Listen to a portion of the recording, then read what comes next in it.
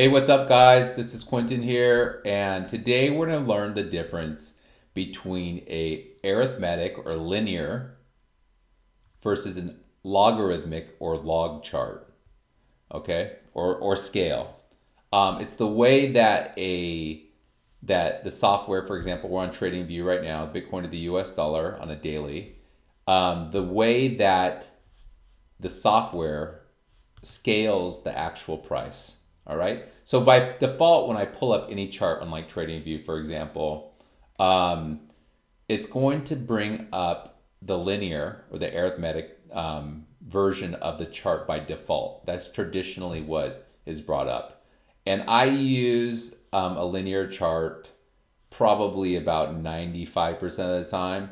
Anytime I'm doing any kind of technical analysis within a price range, which is smaller or within, day trading, swing trading, that type of thing, I'm always looking at things in the linear format. Okay, when I'm looking at things over a long period of time with a huge price range, for example, like Bitcoin over, since $0 to $20,000, I would, if I want to see the whole chart itself, I would switch over to logarithmic. So click on log, go to auto here to look at it, and it gives me an overall view of the chart so I can see the overall chart better, okay? So let me explain exactly what's happening within the chart and what the differences are, okay? So let's go back to the linear chart here. And what's happening here is I have a little diagram I did right here. Okay, so on the linear chart or arithmetic chart, each distance here in the right-hand column of the axis of the price, we have, like, say, for example, say this was like 1,000, 2,000, 3,000, 4,000, 5,000, etc. The distance between these prices are equal distance. So 1,000 to 2,000 over here is going to be the same difference between 2,000 to 3,000, and so on and so on and so on. All right? Now, with the log chart, what it does is it actually adjust this for percentage, so the percentages are equal. So for example, $1,000 to $2,000 is $1,000 in price increase, but it's 100% increase in price. Okay, so you doubled it from 1,000 to 2,000. That's 100% increase, but it's only $1,000. Now, when I'm up here at $5,000, in order to get that same 100% increase, I have to go from $5,000 to $10,000. So there's going to be a $5,000 increase in price. You get the difference? So in order to the software, what it does is it works more on a percentage range on the right-hand axis or the price, and it changes that so we're working percentage rather than the price, equal price. It doesn't affect, just to let you know, on either logarithmic or linear, it doesn't affect the date or the time. So it's only affecting the price. All right, so what is this good for? So like I said, linear chart, I'm using 95% of the time for all of my technical analysis. I'm just looking at the chart with that. But if I'm looking at things, for example, I'm looking right now at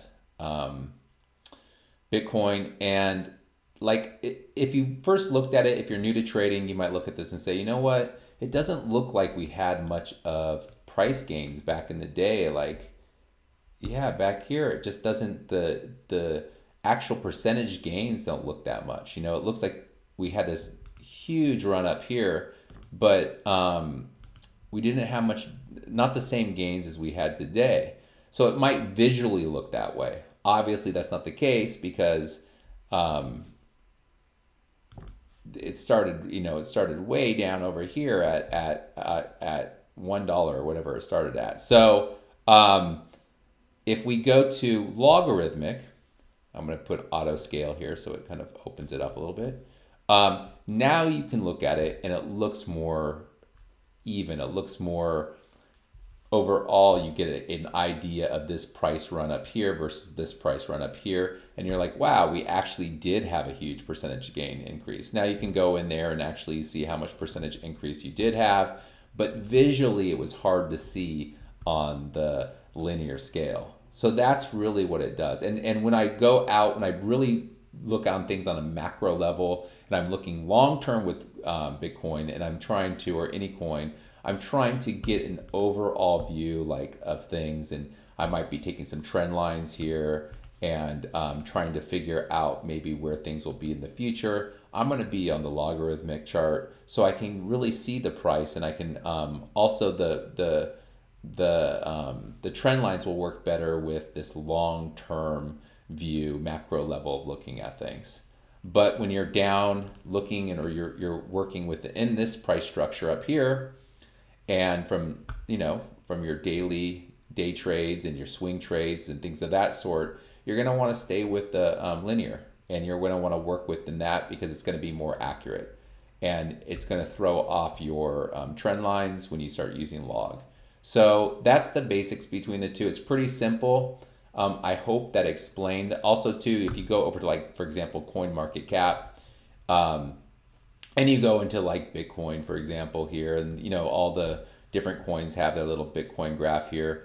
By default, you have the linear scale. And if you go to any kind of software or any kind of website where they have graphs, they usually have the linear and the log scale. And linear is, once again, by default. And then I'm looking at it and I can't really see the whole price structure and how it relates to each other visually. So I can click on log scale and look at that. Now I'm like, okay, all right. Now I can kind of get an overall better view of where things been at with the price.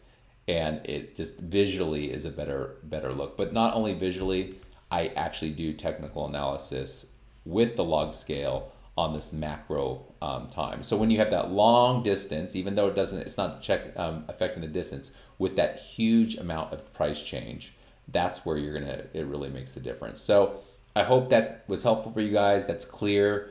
If it was, please leave some comments and tell me if you like these kind of videos. Also, if you have any requests of any videos you want to learn something about, or something that you never really understood, this was just a very beginner's video. If you've been in trading for a long time, I'm sure you already know this, but it's something that even some traders been around trading for a year or two, and they still don't even really get it. They just stick with the linear. They don't understand what the logarithmic is, and they don't even really look into it. So just wanted to explain it. If you like this video, please go ahead and follow me, join the alerts, and also give me a thumbs up. I really appreciate it. All right, guys, thanks.